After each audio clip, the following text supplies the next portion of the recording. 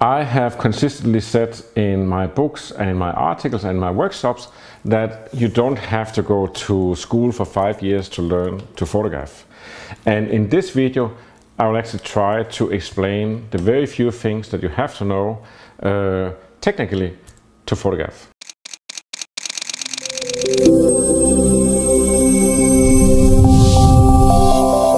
My name is Thorsten Overgaard. I'm a Danish photographer. I travel the world taking photographs and teaching photography. Today I will teach you everything there is to know about photography in 20 minutes. Before we get into it, below the video there is some free downloads I put there for you. All you have to do is put in your email and the code, then the downloads are free. There's two different downloads.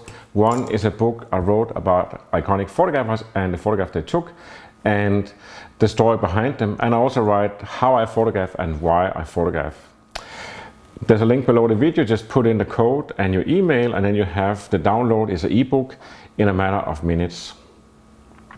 There's also free presets and styles for Lightroom and Capture One Pro. These are the handful of presets and styles that I use for my editing to get it done fast and in the quality that I want, and that's both for colors and black and white. So for example, black and white, there's 6-7 different looks for rainy days, different mix. You will see when you get it. The link is below the video. Just put in your email and the code, and it's free and you have it in a few minutes. I'm not trying to pull your legs or BS you or anything like that. I actually do mean that photography is very simple. To start on in a slightly different department, I had in a recent workshop, I had two people that were using other camera brands than Leica.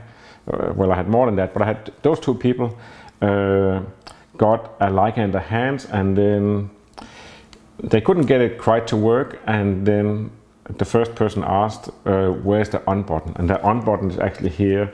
You do like this and the camera is turned on. And later the same day, another person asked exactly the same question. Of course, the answer is exactly the same. Here is the on and off button. And that led me to, actually led me into this video, because I thought, why is there even an on and off button on a camera? Why is it necessary to turn a camera on and off? And it really isn't. And I thought about it, and it actually goes back something like 40 years. So 40 years ago there was a Leica R3 camera that you would turn on and off. And if you forgot to turn it off, then it would use the battery. So it keep using the battery for the light meter. And you could say later then we got technology where the camera will switch off automatically after 2 minutes or 10 minutes, whatever you set it to. So you actually don't need an on and off button anymore. The same, you could say, Steve Jobs was famous for that. He didn't want to have on and off buttons on his Apple products. They do have, you can turn off an iPhone, but generally you're not supposed to. You can turn off a MacBook Pro notebook, but you're not supposed to. Generally, they power down, they go to sleep, and it's basically the same with camera, and that is, you could say, the on and off button doesn't have to be on a Leica. You could say if you go travel and you're afraid that it's going to use the battery because the shutter release is pressed, it's under pressure, you could just take out the battery, and now it's absolutely not going to use any battery. Here is the one thing that you need to know and you need to be able to control in photography, and that is exposure. And exposure is simply that you photograph with enough light. And you could say, in terms of result, it is that things look natural. They look like they look to the eye, and it doesn't matter if it's color, black and white. There's a way to control it at the camera, and you can also take, if you look at here, I took this Ansel Adams book with a photograph here, and you could say you could have a underexposed or overexposed picture that comes out of your camera, and then you have to edit it in the computer.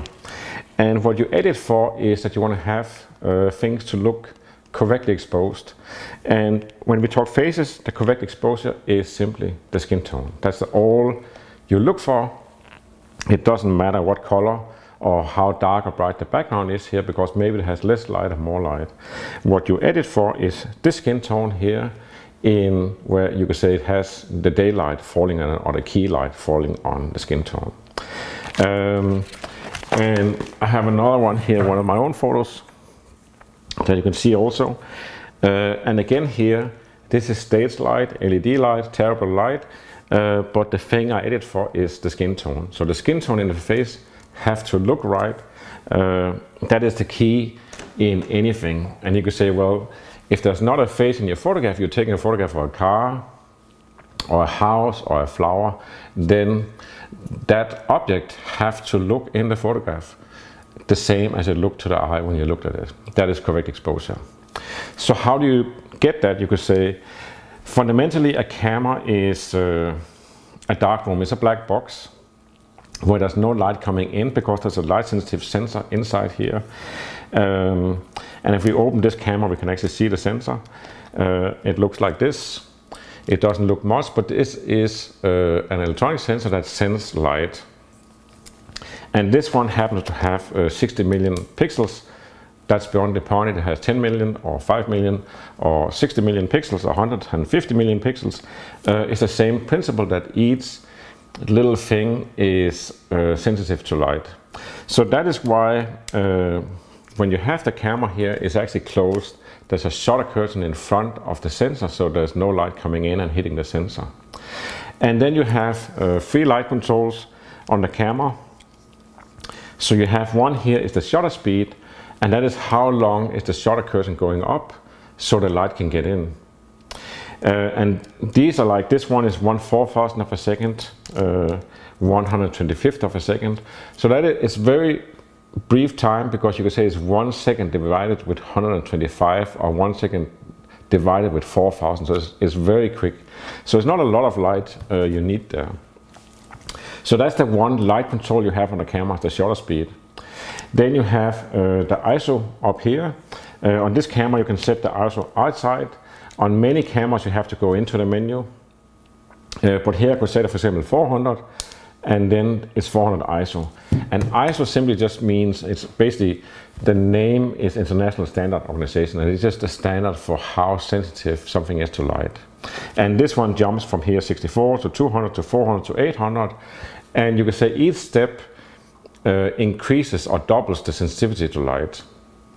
So when you go from 100 ISO to 200 ISO, you double the sensitivity. Then you go from 200 to 400, you double the sensitivity again, and so on. So here you have a possibility. That's why you can take pictures at night. You can go 3200 or 6400 ISO, and then you can literally see in the dark. You can see more than you can with the eye. The sensor actually becomes more sensitive than the eye. So that was 2 of the controls.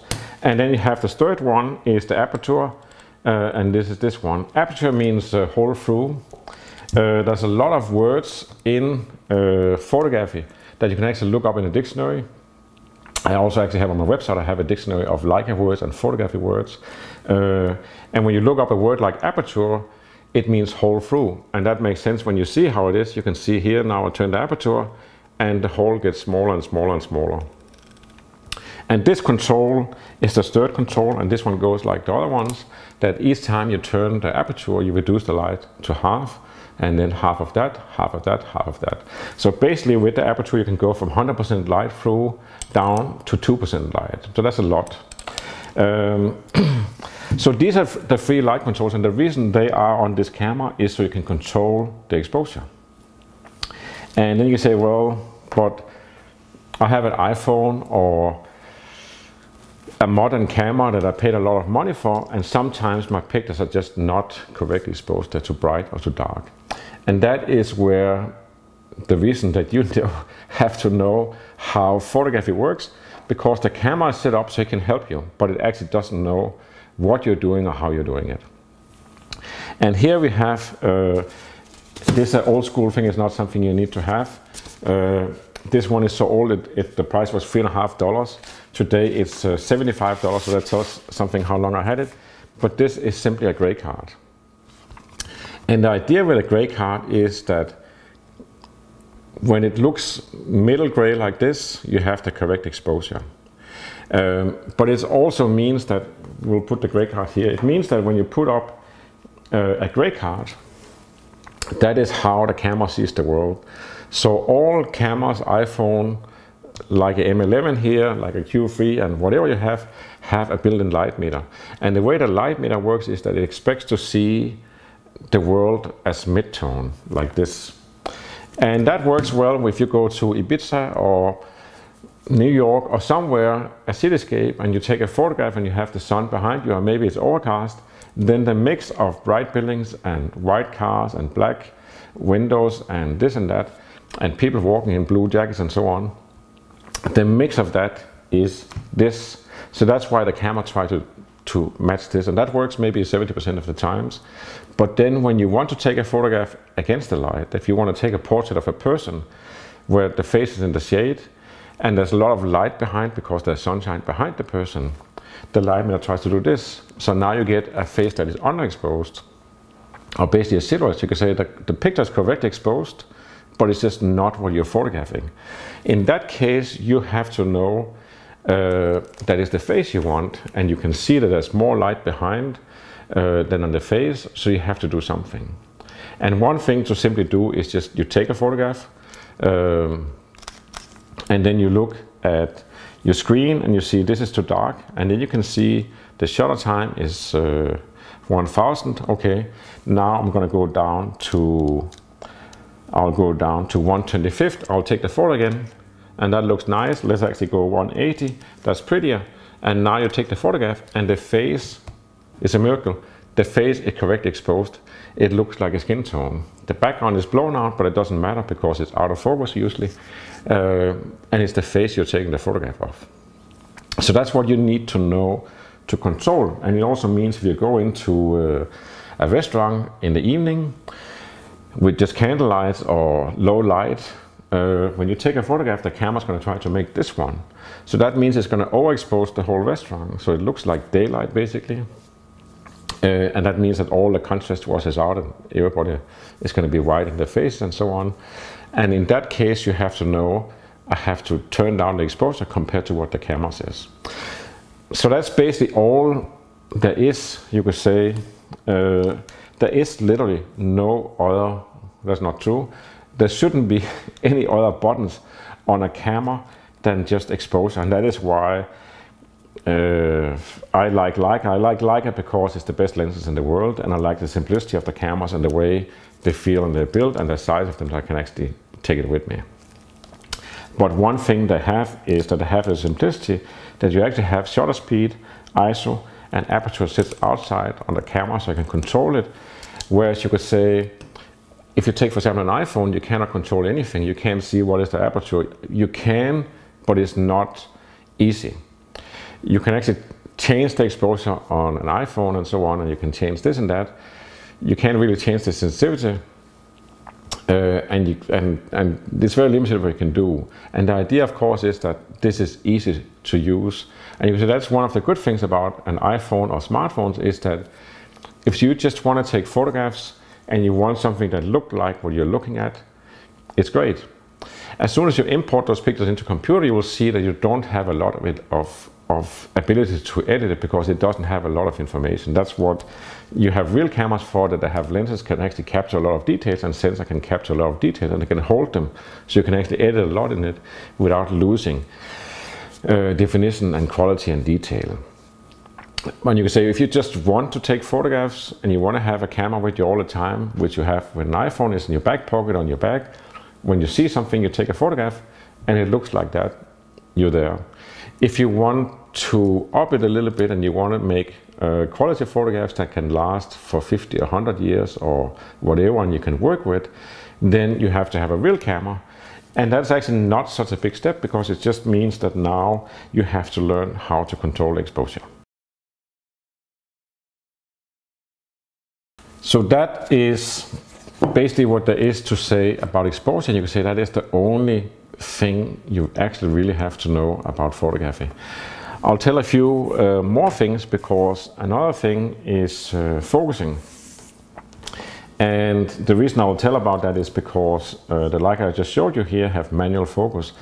and it's almost unheard of that a camera have manual focus, and somehow that seems to cause a lot of problem for people, that they're like, oh, my eyes are not so good, or it's difficult to focus, or anything. But there's actually a lot of advantages of doing manual focus, and that means that you put the focus, you decide what should be in focus, what should be sharp, and it stays there.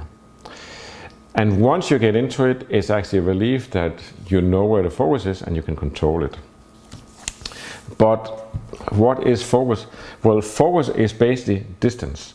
So you could say you have here, I have a little piece of optics, and you could say if I want to read this silver text here on my desk plotter, then I have to move this one so now it's in focus. So I'm moving this one, and that's basically the same you do when you turn this one in a lens. You're moving the optics so it's first, now everything far out infinity is in focus, and then I turn it here, and then everything 2.5 feet, 70 centimeters is in focus. That's all focus do. And that brings me to one of the interesting things that is really old school in a Leica, and that is you have a rangefinder. The Leica is called Leica M, and M stands for Messsøger, and that's a German word for distance measurement. And what it does is simply, I look through this one, I actually don't look through the lens, I can't see what the lens see, but I look for a viewfinder here, and I basically see a 28mm frame. So even I have a 50mm on here, I see 28mm, and it's clear and bright as daylight. I can't see what's going to be in focus or not. So it have in the center of this, it has a focus bracket, a little highlight, and when I turn the focus here, then this piece moves, and that is this eye over here that causes that. So basically when I turn this one, I'm measuring the distance, and the way that I see that the distance is a tree over there or a window frame there is that now it's overlapping. So I measure the distance. So if I do that, and I actually do have a window frame here, so I can see now it's in focus.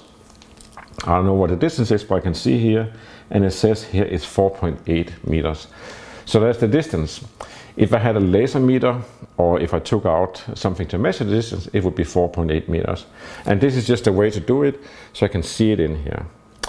Then you have autofocus, and that is the thing you should understand, that autofocus is also measuring the distance.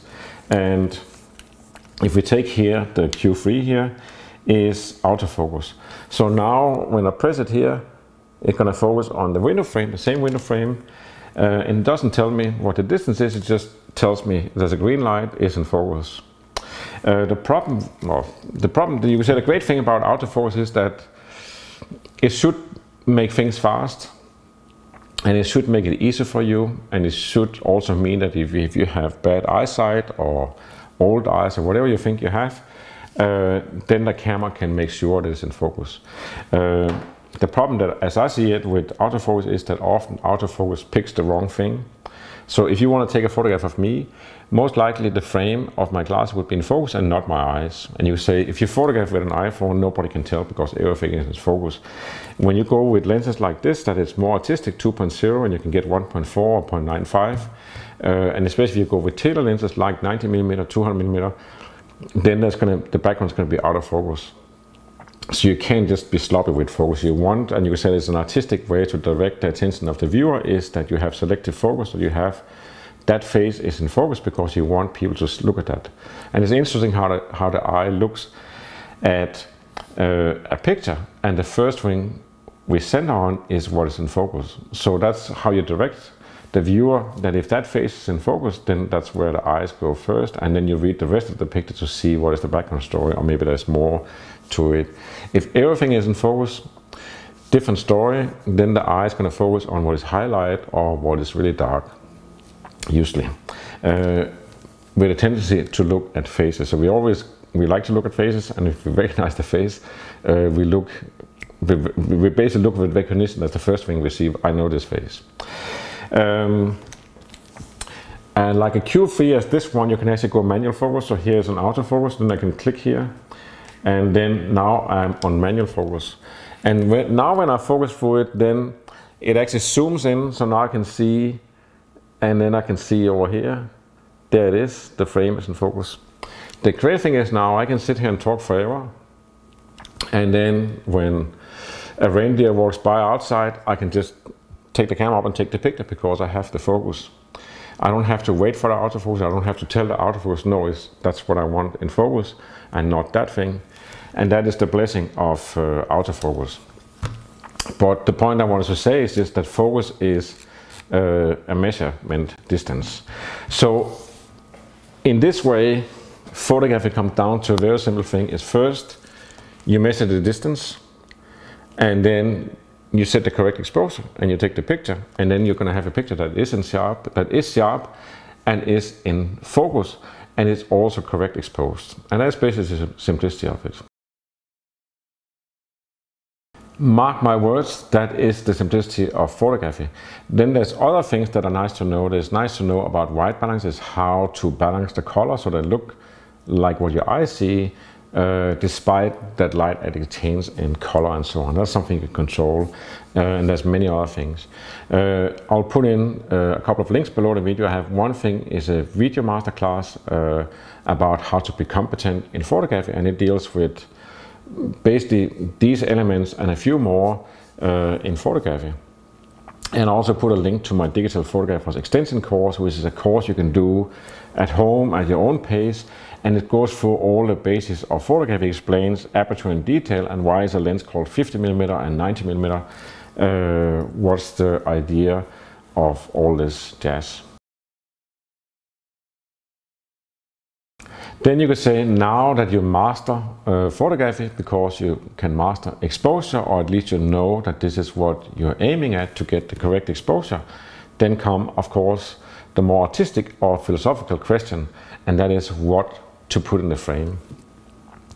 And my answer to it basically is you just photograph.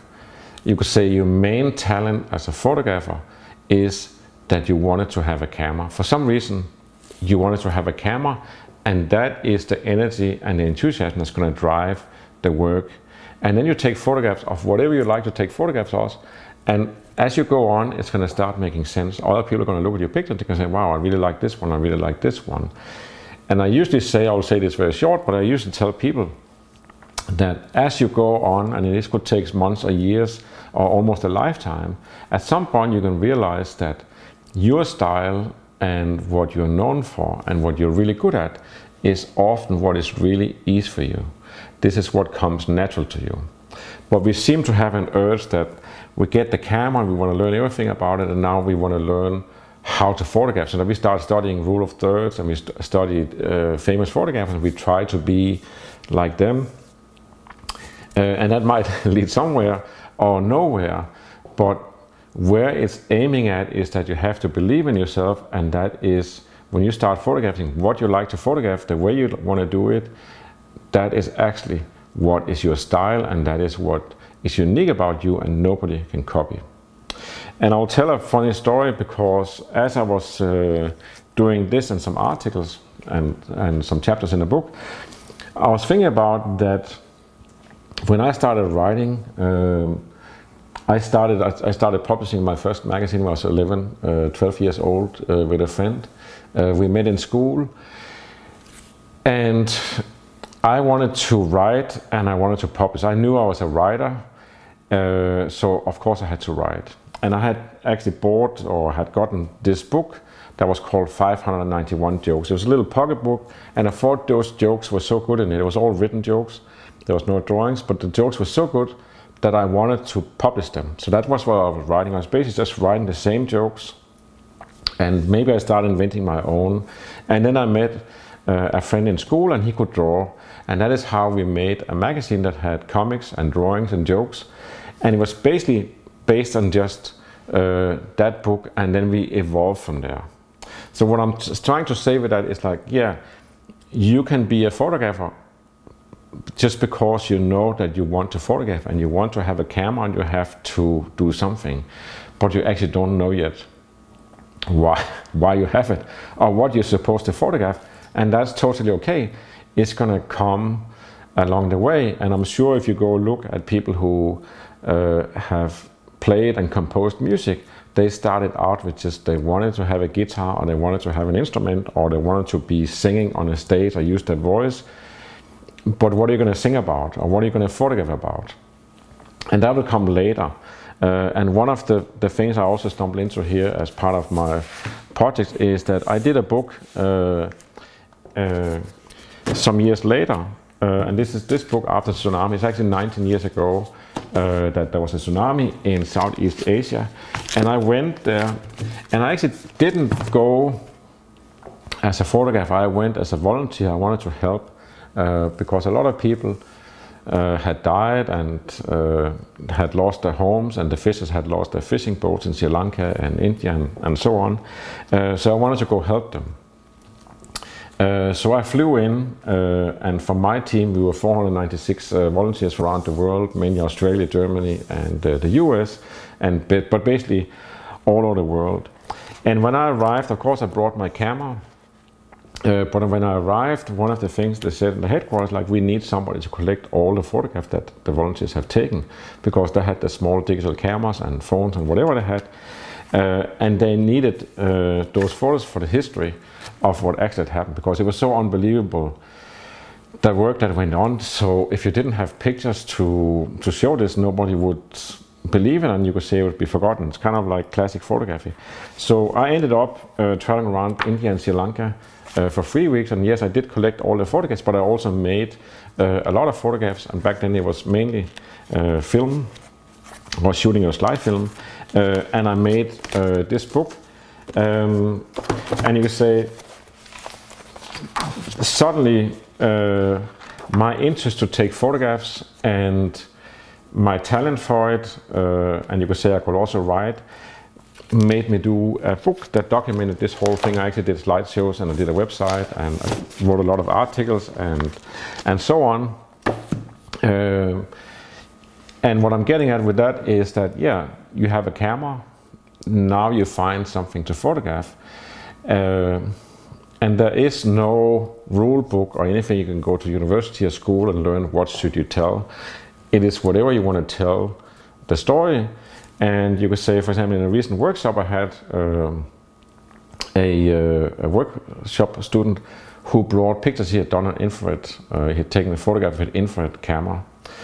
And it's just a way, so it looks black and white, but it kind of looks odd because you're photographing, you could say, the temperature of the colors. So normally a tree would have white leaves instead of green. So it can look almost like some Japanese snow landscape, but it isn't.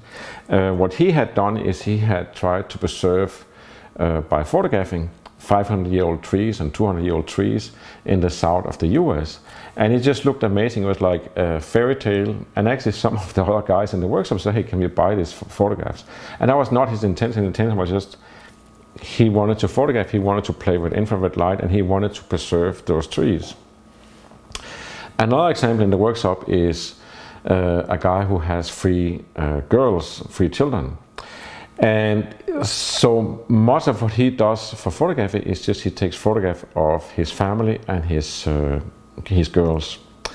And you would say those pictures are also great, but it's not like everybody in the workshop says, hey, can I buy that picture? Because why would you buy that picture? It doesn't have much value for you, but it does have a lot of value for that family. And you would say for that person that is in the photograph, when she is 4 years old and 8 years old, 11 years old, when she turns 18 and 25 and 30 and 50, those pictures suddenly have a value, and that is also storytelling. So it's not like you have to publish a book or write articles or be on the front page of New York Times, but you have to photograph something, and that's basically only you who can know that as you move on. Then there's one more thing that is really important in photography, and that is not a technical thing, and it's not even artistic. It is simply just a practical advice or practical reality of things, is that you have to always wear a camera. And that is my slogan. It says even on my camera straps here, says always wear a camera. The desk plotter here says always wear a camera. And if we go back to the on-off button, it's like, it doesn't have to have an on-off button. It should just basically be on all the time. You should have it across the body, I think, like this. So here it hangs on the hip here, so I can feel it all the time. It doesn't fall off my shoulder or something. So I know the camera's here, and this camera happens to have a size. So I can always feel it there. It's super professional, but it's small. And it even, to some people, most people who doesn't know what it is, it looks like a ridiculous antique camera that I got from my granddad or something. So I basically look harmless with it, and in a way I am, but I do take high resolution pictures, and I can take a lot of pictures without anybody noticing because I always have the camera with me. And with that also means that you shouldn't have a lens cap on a camera. It should be on, it should be ready. And usually when I walk around with a camera, I think about what is the light conditions. So I'll set it for daylight ISO if I'm outside, and if I go inside or the sun goes down in the evening, I set it to a higher ISO. So basically I have the camera with me and I am ready to take photos of whatever, whenever. It doesn't mean that I shoot around wild. I just have the camera, and you can say an interesting thing is also when you have a camera with you, you start thinking in photographs. It's not like you're looking around and you can't concentrate, but you just notice things when there is a photograph, you recognize and you can take it because you have your camera with you. Part of that is also, I usually have one lens, it's a 50mm, so I see everything 50mm, so that is basically what I look for. I don't look for wide angle and telephoto and in between, I look 50mm. So if there's a cute bird or an airplane up there, it doesn't really matter for my photography. I can look at it and say that's a nice bird, but I know I cannot take a photo of it, so I don't even have to think about it or try it. So it's not a photo. I don't recognize it as a photo. The same way, something that looks beautiful as a wide angle, wow, I want to photograph this whole room, I can't because it's a 50, so I don't even have to think about it. So in that way, it makes it very simple that I just have 50 and I have the camera with me and it's ready. If I wanted to simplify things even more, I would say get a black and white camera, or just know that everything you photograph is black and white. You don't have to worry about the colors. So that is a practical little thing. And if you look for the history of great photographers, take a guy like Elio Avid that just passed away a short while ago. He has a huge catalog, and he did work as a professional photographer, but he also said, I always have a camera with me. I almost always had a camera with me, so you will see some of his grand photos is of friends kissing on a holiday. It's one of his most famous photographs actually, when he was on holiday and not working as a photographer, he still had the camera with him.